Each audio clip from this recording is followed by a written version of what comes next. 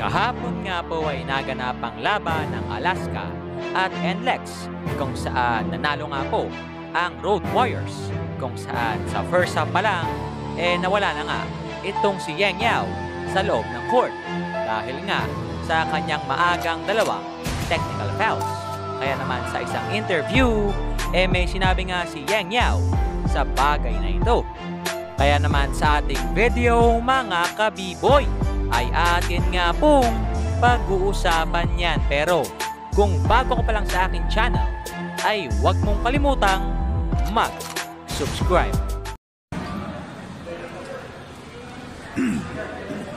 Coach, could you take us dun sa nangyari incident about Tutek? Wala lang, profane language daw dati naman akong hindi naman I don't think it was really extraordinary for me.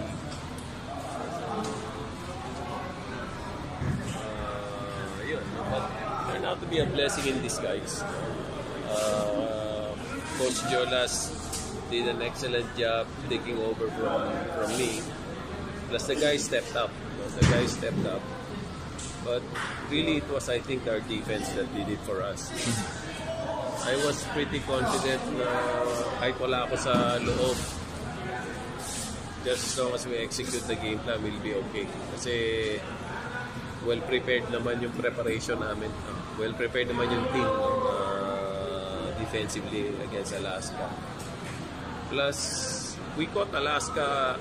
We played good defense and we caught Alaska on a really bad night. Siguro low of averages din. They played really well against Ginebra. Tinampakan nila yung Ginebra. So, meron talagang ups and downs. No? It just so happened that we played probably our best defensive game on their off night. So, that's what happens. It's also our belated birthday gift to our president, si Boss Rod Franco. So we really wanted to win one for him. So, I'm sure he'll be happy with the win, especially with what happened against San Miguel.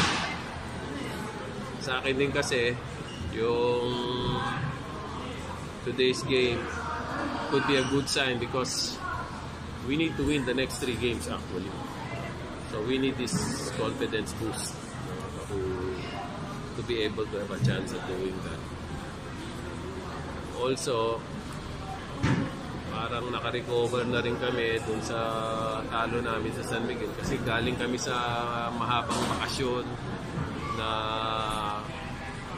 of course I was still with the Gilas program then and we probably were distracted as a team. We probably were distracted from all the things going on around us, and this could be a sign that we're getting back our focus.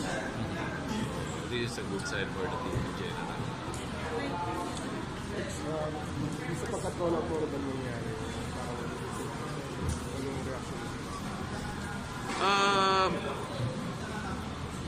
I'm so used to it, so I don't have a reaction anymore. No? Ganun lang talaga yun sometimes you blow your top, sometimes I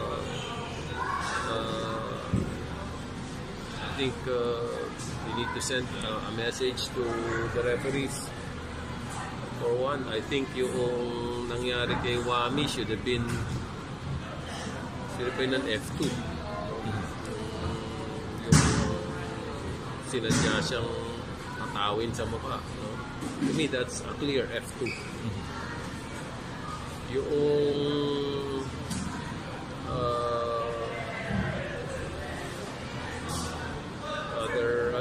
other missed calls or bad calls. I don't know, I was still watching sa dugout on TV and I could still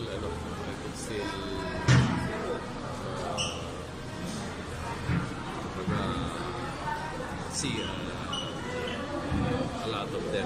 Another thing also is yung si Wami nasa midcourt, no? Nagbanggaan lang sila yung Alaska player. They called the foul on Wami. I think those things should not be taken for granted. Okay. I think those things should be taken up, no? During their deliberations. Parang naglo-loosen up tayo sa officiating. And these are the crucial stages.